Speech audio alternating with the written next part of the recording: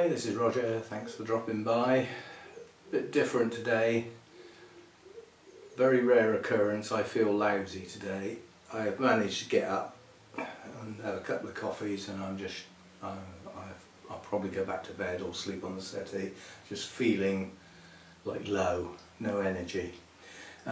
However, I can stand here and waffle onto a camera, but yeah, I just feel lousy today. If I've got that dreaded lurgy, there'll be trouble. I don't know. If I have, tough. You know, I've had 3 close encounters and escaped so far. Maybe this is my turn, so be it. Right, the big news this week is the probate documents arrived. So the transfer document is with my sister. That's got to be signed and witnessed by all 4 of us, 4 independent witnesses. So that one's doing the rounds, and that's for the land registry. That transfers the name on the deeds from my mum to us as executors. In a couple of weeks' time they'll have to do it again to transfer it from us to the guy who's bought it, or the couple that's bought it. That's legal stuff, they can get on with that. I spoke to the people about Mum's shares because I haven't been able to do anything about that without the probate documents, and they emailed through the appropriate forms to sell the shares by post, providing we've got the appropriate documentation, which we now have. So those forms have got to be signed by all of us, so that lot's with my sister doing the rounds. She hasn't been well. And she's going on holiday to Portugal on Wednesday. My other sister's away in another part of the UK on holiday, and I believe is due back either late yesterday or today. And there's this little window at the beginning of next week where hopefully everything can be signed and then get it back to me, basically. Then it can be all sent off. So that's good news. That's that. What else is going on? My big DeShojo maple that I desperately said I said desperately needs repotting. I didn't desperately say it. You know what I mean. I've missed the chance. The leaves are far too open now for me to repot that. So, what's that Mojo having a grizzle again? So what I did to the other bonsai in the last bonsai video, just scrape the tops away so that I can water better, get rid of the weeds and give it a trim is all I'm going to be able to do with that one. However, I am still going to repot my pine, and I am going to repot my little Zelkova, my little twin trunk, because the pot's completely broken and the water just runs out. I can't water that properly, and the pine hasn't been done for a very long time. So we've still got some actual bonsai repots to do. Neither of those are in a hurry. One hasn't even, the buds haven't even started to move. Zelkovas open their leaves very late. They're late to go into autumn as well. And the pine, a good time is as the buds start to move, and with pines that's normally in April sometime, so I haven't missed my chance there. We also have to do a collection of the potential bonsai that I found in the wild. I've still got to go and get that, which the clocks have changed now. That makes a difference. So I will get that done hopefully during this week, because that's not a daytime thing, so don't ask, I can't film it. I know my camera films in low light, but not in the dark, and I need my hands free for when I fall over and trip and break my neck. Going through heathland and rough ground in the dark in your wellies. Must be mad, and I need to feel better than I do now for me to attempt that. So today I'm going to cheat. I'm not going to do direct orchid stuff today. What I'm going to do today, which is why I can't even turn the camera any sense. I'll pick it up. That is here. That is here for a reason. I'm going to do what I'll call part 1, because it's going to take longer than one video. The answers to the questions and answers that you all nicely put in. So what I've done on the laptop, firstly brought it out here and put it on its stand. this laptop, that's the largest stand I could get for a laptop or a projector, and my laptop just fits it, but the mains lead doesn't. The mains lead's halfway down the side, so there's nowhere for it to escape, so it's resting on the mains lead. Nothing's ever right, is it? No, not perfect, just always slightly off. But what I've done is selected the Q's and A's video and brought up the comments, so now the only comments I'm looking at are the ones under that video. And YouTube won't play ball. I was expecting to be able to click on something and, hang on, what have we got over here? I was going to say I've missed something. This is not very easy using my mouse on the laptop. This is not easy.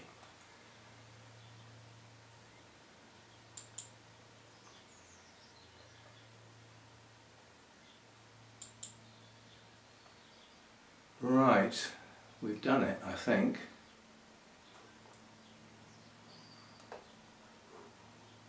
What I'm trying to do is, there were two options, top comments and newest first.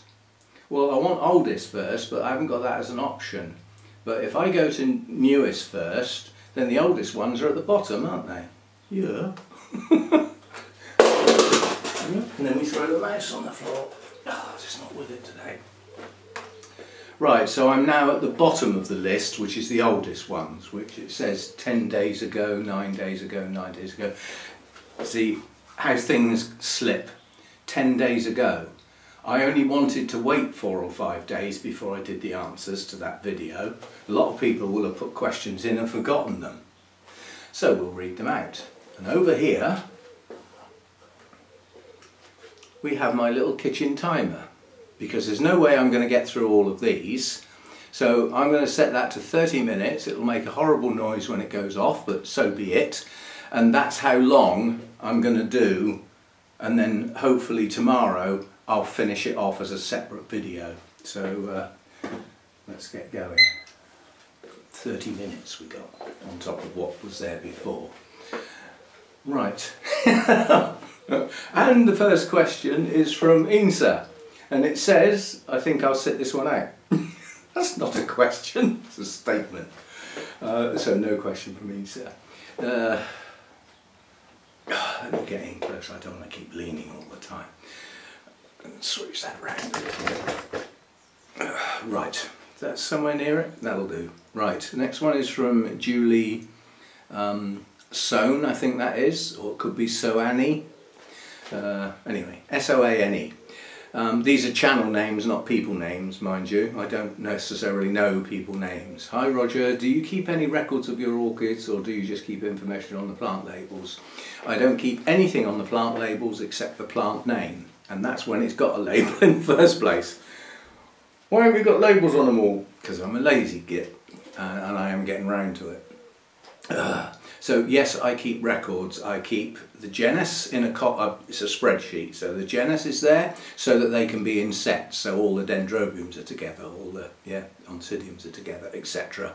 Then the plant name, and then I've got a column that says the start date and end date of blooming.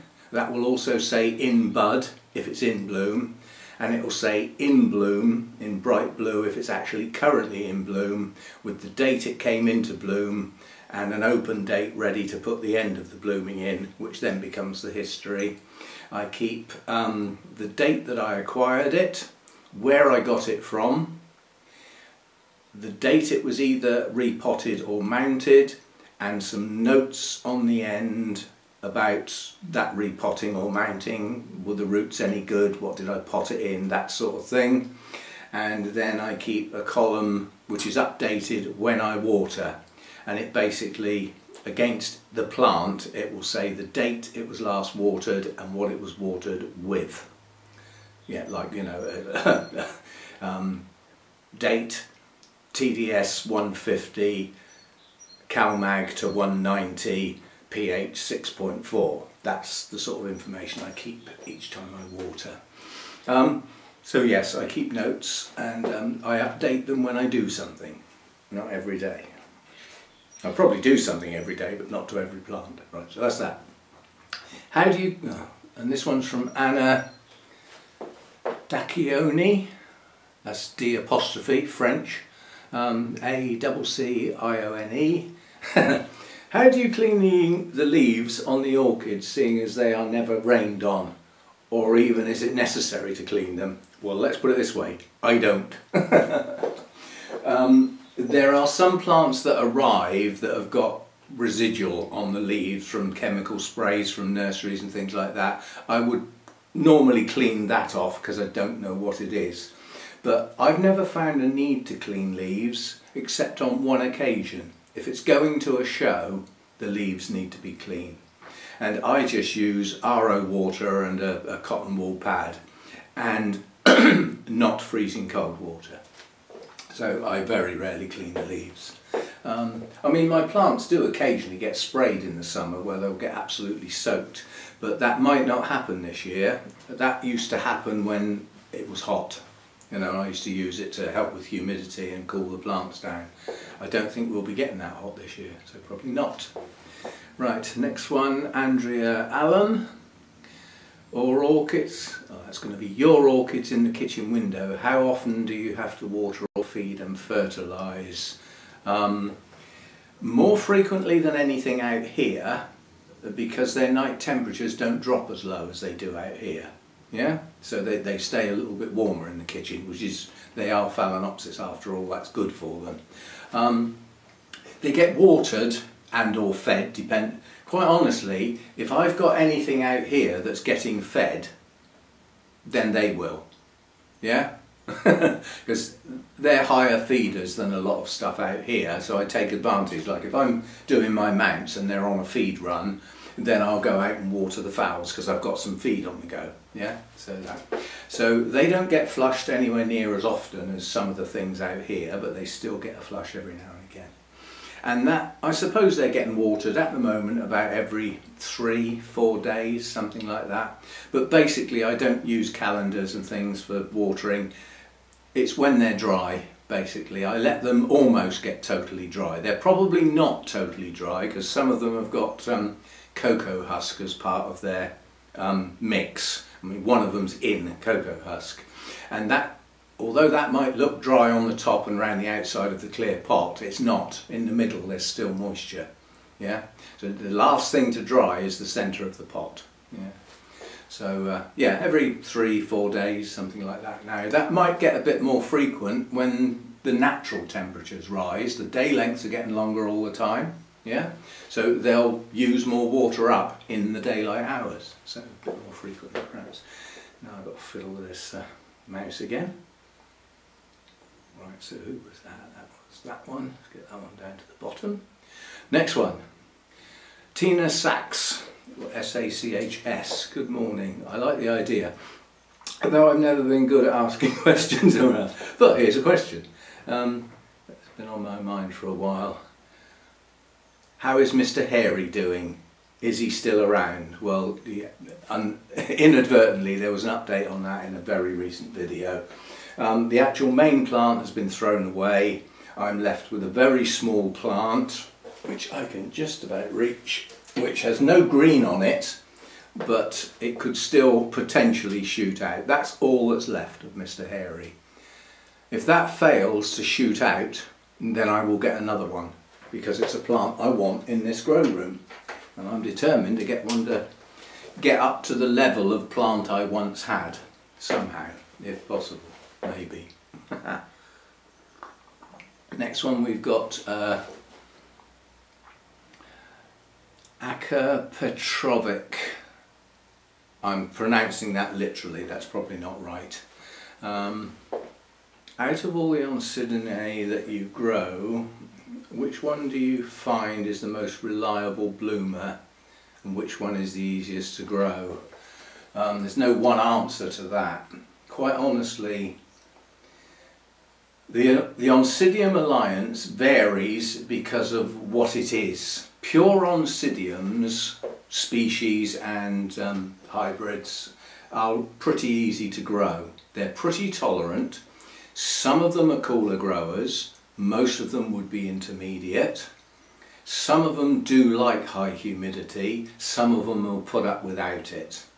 But when you talk about the Oncidium alliance, you start bringing in others that are less easy depending on your conditions. I've always said there's no such thing as a difficult orchid. What is difficult is creating the environment that it likes. It's not the orchid's fault that it likes that. So you've got the awkward ones, used to be for me, maybe not so much now, were the Miltoniopsis.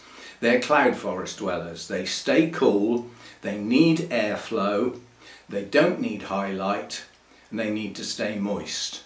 And the most important thing with them is that maximum temperature needs to stay down. Yeah?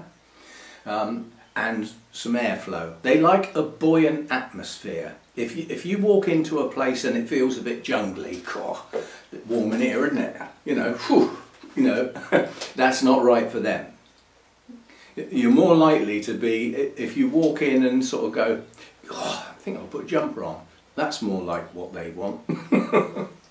So you've got those. Then you've got the Odontoglossum types that were reclassified into Oncidiums. Again, cool growers. They like a buoyant atmosphere. They don't like to get warm. So in the Oncidium alliance there are variables, but where I grow here, the only variables I can do really are light, because this whole place gets the same. You know, if the heater comes on, it doesn't heat that corner, it heats the whole place with the fans coming on. So I have to have an average, yeah? And this year I am hoping that that's going to be a lot better for my cooler growers, like the Miltoniopsis and the Odont types. See, you could say Shari Baby's one of the easiest, but I've had trouble with it. I'm hoping that my latest version, which I've got a feeling is I got a feeling it might be a 2N or a 4N even, because I have never seen a Shari Baby looking like that before. It's an absolute stonker, the size of those bulbs. And that's how I got it. I mean, I'm growing new growths now. This one's pushing on nicely. It's got another one here. There's more than one plant in here. So both of the plants have new growths, and this one's pushing on strong. I'd expect one of these to bloom. Come on, you heard me. But yeah, I mean, I've had trouble growing that in the past. The Nelly Islas are notoriously awkward. And again, it's because they like to stay cool. And if you can't do that, when I say cool growers, what we're talking about now, unless you've got an unheated room in your house, it's going to be too warm. Because if you're comfortable, they're not. It's too warm for them. They prefer less heat than that. Most people are comfortable at 21, 23 degrees centigrade-ish. That's their comfort zone. They might like it a bit warmer than that when they're sitting down in the evening. Some people don't like it as warm as that, but that would be their absolute maximum for them to be really comfortable and really grow vigorously. Because they can. They got the right conditions, they'll take off. So I can't say an easiest one because they vary so much. Brassicas, again, Oncidium alliance, they're pretty easy going. They'll tolerate some heat. They don't mind the night temperatures going down a bit. They don't need the high humidity. They're pretty tolerant, but then they grow into big plants and they can have spikes 2 meters long. Have you got room? So there's no one answer to that, I'm afraid. Right, next one. How's time going? We're doing all right. If I can finish these, I'll be over the moon, because then we can start again in a few days' time. Next one is from Ninitech62. Strange name some people come up with. I'm sure there's some perfect logic there. I know you've discussed the different major types of dendrobiums before, but I was wondering which group the Australian dendrobiums fit into. I don't know specifically, because I was just going to say I haven't got any, but I have. I've got Delicatum, which is a Kingianum crossed with something, by Gibbon, I think. Something like that anyway. But it's a primary cross that actually occurs in the wild. delicatum. I think that's the only Aussie one I've got. I do have one called Aussie Sweetness, but that's a nobly type. That's just its name. The cross may have actually been created in Australia, I don't know. So I don't really know much about them. I'm afraid when it comes to orchids, I learn about, research and get to know orchids that I'm either about to get or have got. So if I haven't got them, I'll know next to nothing. And I'm afraid that's the way it is. Like, you know, like the catasetums. I don't like them, I haven't got any. So I don't know anything about them apart from they like some form of dormancy and they're awkward if you water them at the wrong time. But I've only picked that up from other people's comments, really, not my own. Right, so that was, where have we got to? There, right, so another page. Right, we've now got Ian with a small I. Hello Roger, did you ever have a problem with magnesium deficiency? Yes and no. My feed that I use, the MSU fertiliser, has all the magnesium in it that any of my orchids should need. But it has all the other elements in it that they should need. But, there's always a but, you've got two buts. but. At the end of the day, those nutrients can only be absorbed and utilised by the plant at certain pH values. Yeah? Now, if I constantly fed my orchids with a pH that was not conducive to absorbing magnesium, I would have a deficiency. Self-created, basically. But under normal circumstances, I vary my pH, which is the factor. It's not the fertiliser, it's the pH that will govern whether all of that fertiliser can be used. And the chances are there is no one pH value that will utilise all of those to their maximum at any one time, which is why I vary the pH. Yeah, so I tend to aim at around 6.4, 6.5, 6.6. generally speaking, and most nutrients will be relatively happy absorbed at that value. But there are some that are almost shut out. Now, it's mainly the little ones, the itty bitty ones. So every now and again I drop down to sort of 5.96 and do a run at that level. That gives the others a chance, you see what I mean. But yeah, it's not the feed in my case, it's the pH that will dictate its utilisation. Now, I did have a problem last year where I tried a bit brighter, got rid of some shade netting, not all of it, not with the sun full on the thing, and a good friend of mine who grows very good plants, where this came from, just left me a comment under one of my videos. Roger, your oncidiums are getting too much light. And I hadn't noticed. They'd gradually got pale. And so I had a look around and I thought, oh flipping heck, you're right. We got you know, very pale green leaves here, in some cases bordering on yellow. So they had a massive dose, one-off, of magnesium, which really, really gets the chlorophyll going, which is where your colour green comes from. So that was a one-off. So that's that. Perhaps Sones or Sonis, S-O-N-E-S. Please can you explain the name changes in the Oncidium Alliance? I haven't got a comfy chair and I haven't got 3 days, so no. Simple answer. The thing is, they do keep changing. I mean, you've got Bialara, Aliciara, Brassada. There's just so many. Miltonidium, it just goes on, and the problem with them is that as the genus involved, or genera involved into generics, get reclassified, then the name doesn't work anymore. So as fast as you get to know these, the chances are they're not true anymore. So I don't bother too much. If I buy something that's got Aliciara, or Aliciara, however you want to say it, on the tag, then that's what I'm just going to put in my notes. I'm not going to try and look up the elements that went into it and do a historical view and try and get back to the species and then work out whether they've been reclassified or not. I can't be bothered.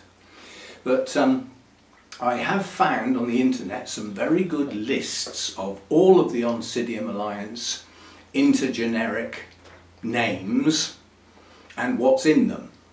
And then you'd have to decide for yourself how up to date that list is. And is the list of what's in them actually accurate? Because if you think at the base level it's an Oncidium Alliance, there are some true Oncidiums that have been reclassified. So they're no longer called Oncidiums. Sweet sugar springs to mind. It's not Oncidium anymore, strictly speaking. It is in my notes though. God, flipping cat hair everywhere, so that's that one. Mike Kinseth. I'm pretty new here within the last year. Welcome. Which orchid have you had the longest? I don't know without digging out my notes, quite honestly. And my notes got lost. I had a laptop crash and basically my notes were lost. And they were reconstituted with the help of somebody who managed to get an image and get the data off the image with a clever bit of software. And we managed to recreate some of my notes. So, but no, I mean the old. I would only be able to go back to when I started doing those notes anyway, because I don't put dates on tags. And I've had orchids longer than that, so I don't really know. But in my notes there are orchids that have got 2014 on them. But that's probably when I started making notes rather than when I started collecting orchids. So I don't really know, I've just forgotten. It's just too long ago. And what got me into this amazing hobby? Stupidity, craziness, certifiability. I've had orchids around the house since I was at college, which is many, many years ago. I had an orchid on my windowsill at college. So they've been around the house always. I've always loved the blooms, and so they've just always been there, but not really as a proper hobby. You know, that started about, I don't know, 12 years ago, maybe 15, I don't know. I lose track. It's called getting old. Right, that's that one. Let's see if I can scroll up again. Some more down. There's my time doing. Going on. Right, Wanda Shaw. 2 questions. Cheating. The thing is, if I say I want everybody to limit themselves to 1 question, you can come back in 2 days' time and put another one in, can't you? So I'd never win. Right. Have you ever had a spike? I suspect that means. Have you ever had a spike just stop growing mid-length, but the leaves and roots continue to grow? It's one of my hybrid phals. I have had some Oncidium spikes abort. You have to bear in mind I don't grow many phals, and I've only in relatively recent times have I got some in so that I can have some house orchids to do as a separate project. It's not something I grow, so I don't have a lot of experience. You know, if I had 50 phals, maybe I would have come across that before, but personally, no, I haven't come across that before. But I have had Oncidium spikes abort. I've had Cattleya spikes abort. Dendrobiums, I've had bud blast. I don't think I've had a whole spike drop. And bear in mind, a lot of dendrobiums don't really have a spike, do they? They have buds coming out of the cane. You know, it's not quite the same thing. But no, I haven't really had that to any extent, so I don't really know. Question 2. I was wondering how your Miltoniopsis is coming along, and if you think you may acquire any more. Well, my Miltoniopsis are a bit special. 1 is a gift. 2 a gift? No, 1. The other one was the Vasa Vixella, or however you pronounce it. Which last time I watered I forgot because it's on a shelf on its own. Oh, it drooped. It's the first orchid I've seen for a long time that actually drooped.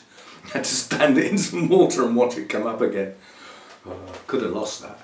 It's a plant that likes to stay damp, sort of thing. So, yeah, so my Miltoniopsis, there are There were 6 species, there's now 5, one's declared extinct, it's gone. I think it's in cultivation, but it's gone from the wild.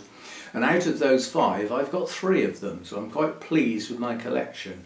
I also have a primary cross that is, I've moved them all, they were here, so they were on a high shelf, which is a waste of high shelf. I need height for tall plants, so they're now over behind some other plants on a half-size shelf, which means I can't get at them. But I do have one spike on my Miltoniopsis Venus, which is a primary cross. And that's got, I think it's got 3, maybe 4 buds on it. And all the others that I've got, apart from the 2 that are left that came from our 60th show a few years ago, which were a bad lot, I have 2 of those left that are just about hanging on. They don't look good. My ordinary hybrid, that, you know, the sort of store-bought type thing that you can get, is pushing on strong. That's doing really well. It's got a good root system, and I think it's currently got 4 new growths. It's about time that put a spike up as well. And my other species are doing okay.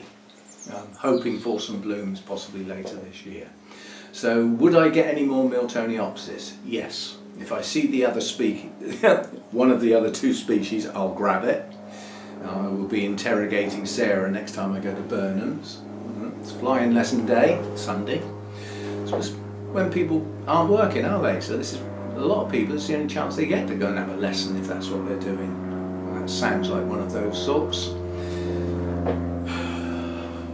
Why don't you come a bit lower, mate? Take the chimney off. Right, so the next one is Tom Belcher.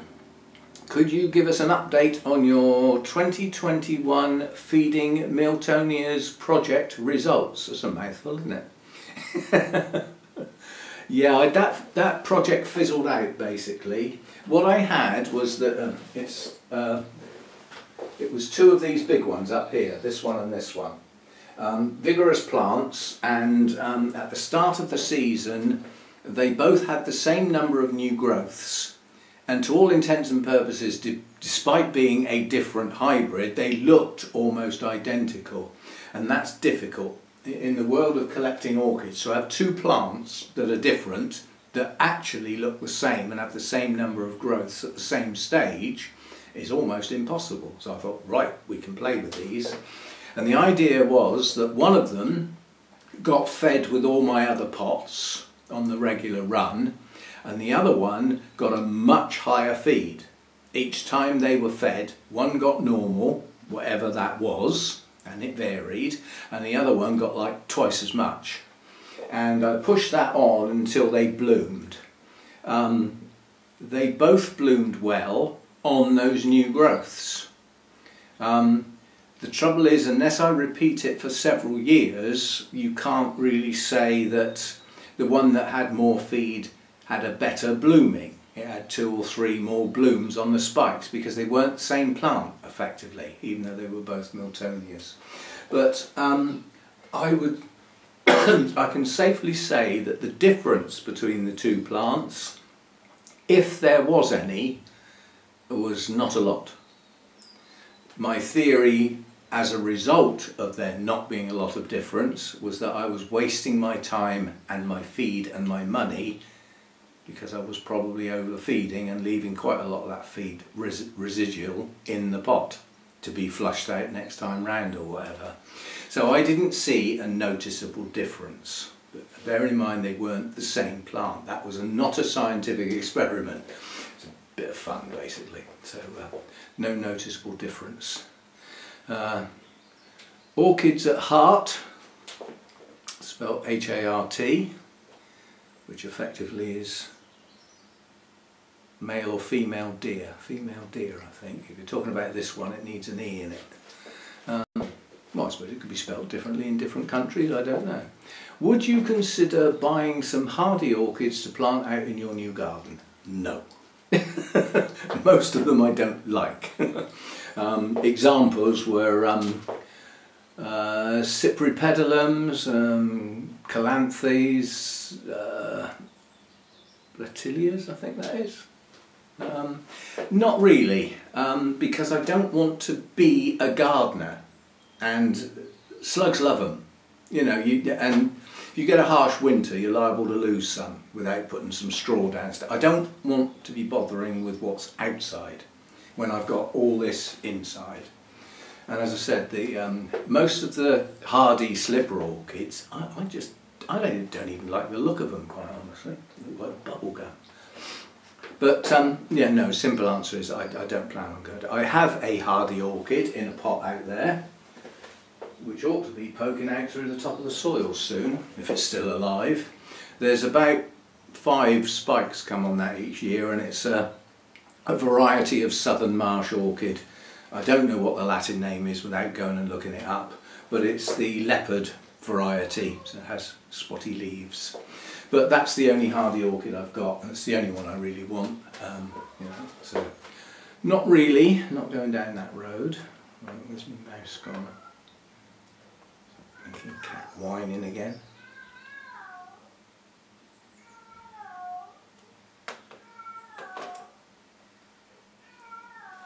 Right, now we've got some Camilla Carey, or Carey. Are you still going to do anything with the water rain barrel for orchids, or are you happy with the RO water? Yes and yes.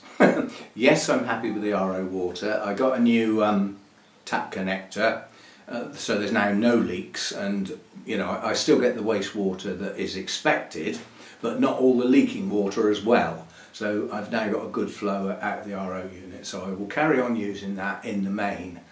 But I do want to get the water barrel sorted. There's no point in doing that until this roof's cleaned off.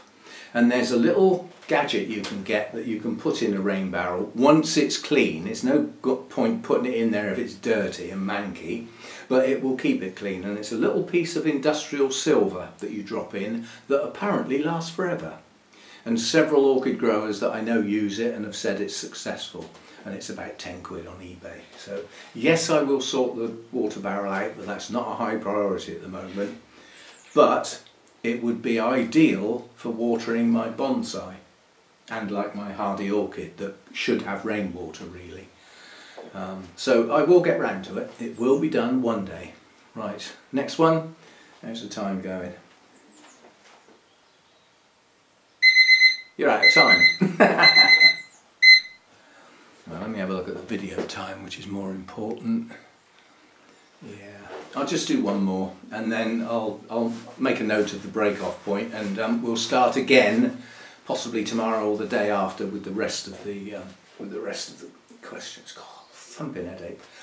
Right, last one then for today is RockDoc 2174. Apart from changing the media and spraying the roots and the rest of the plant heavily with hydrogen peroxide, is there anything else you would do if you found a slug or snail on the plant? Flamethrower? The trouble is, if you've got a greenhouse or a conservatory which is open to the elements, you're going to get them. They're going to find ways of getting in. You know, I mean, a slug can get through the keyhole on a lock, you know. So you're going to get them now and again, whether you like it or not.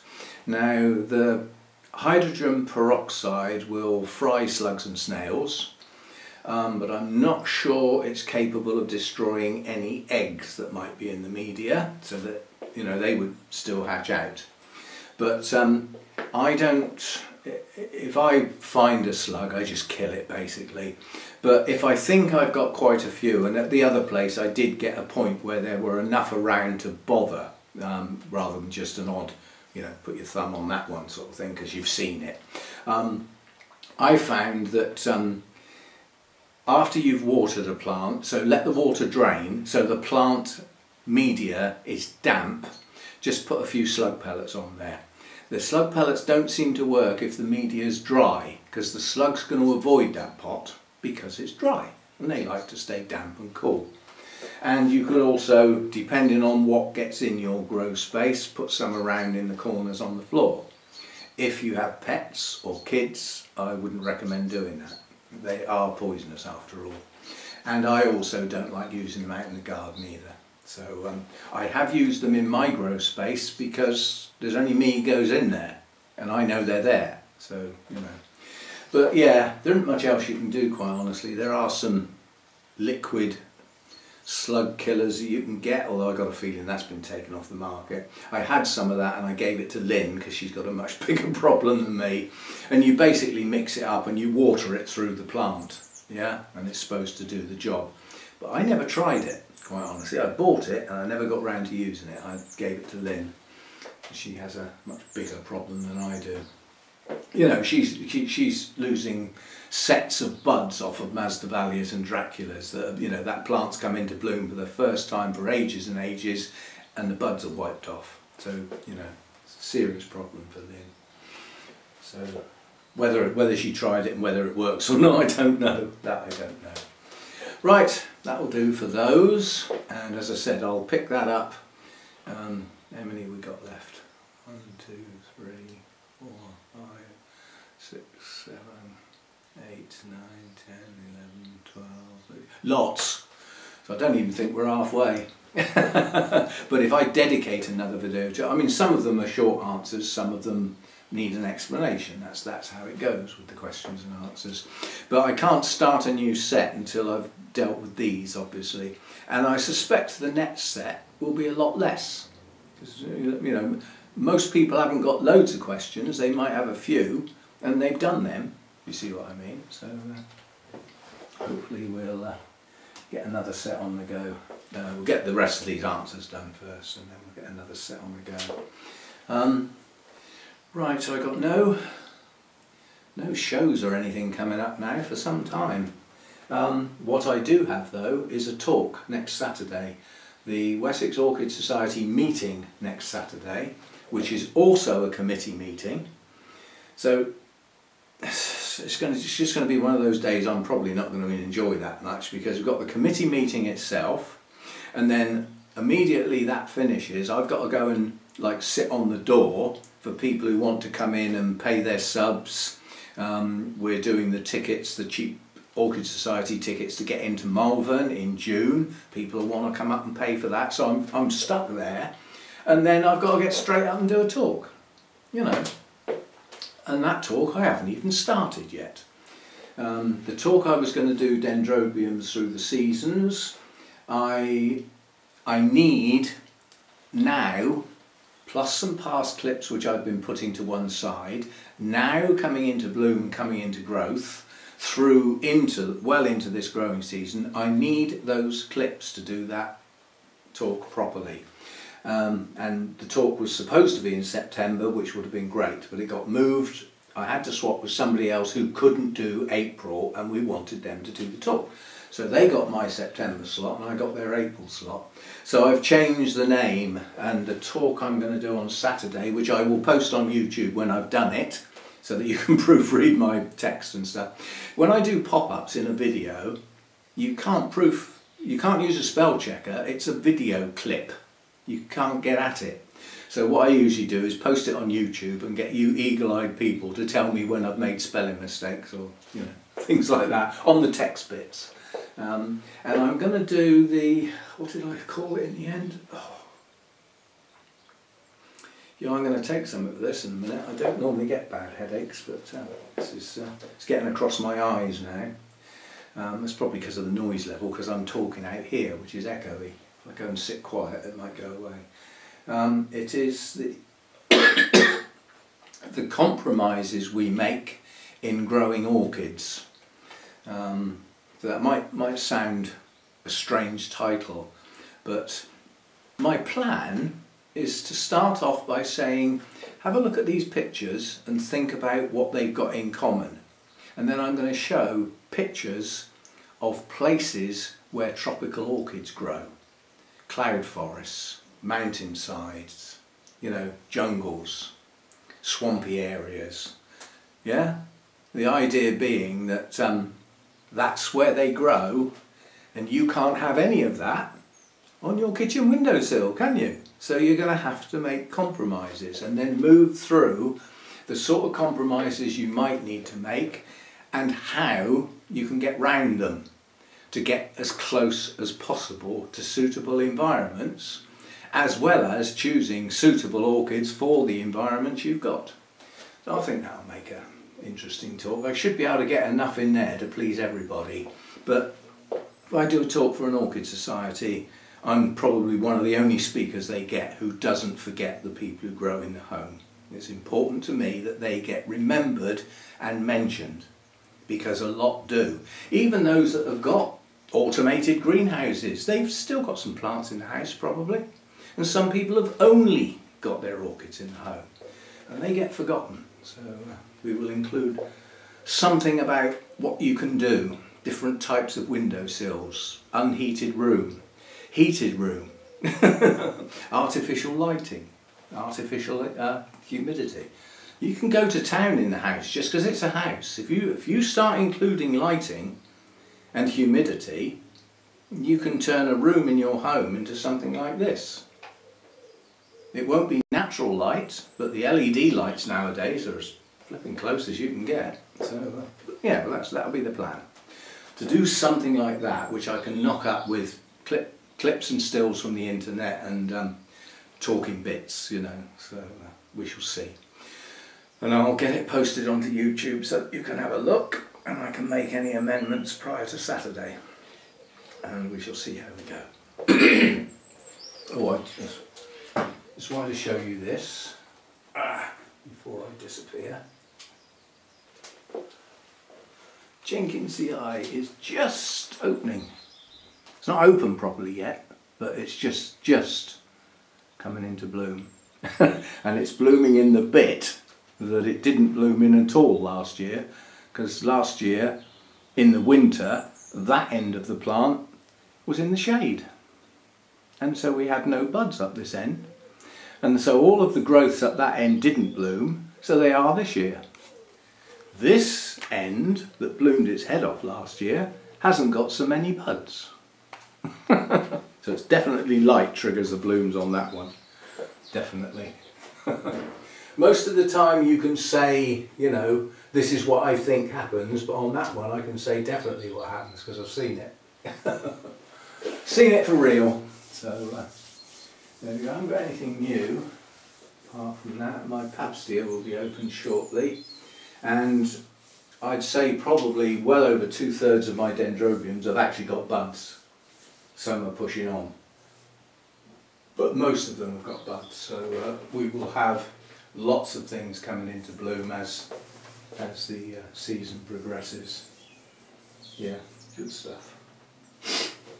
And I can be gathering video clips to do with the dendrobiums and stuff as they sort of come into growth, and how they change their appearance and their care.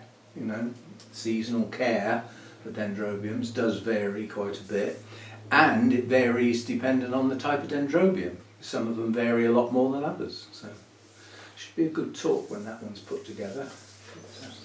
Right then, I'm going to pack away and go and sit in the in a place where there's less bright light, and see if I can get rid of this headache and I don't know, just achy.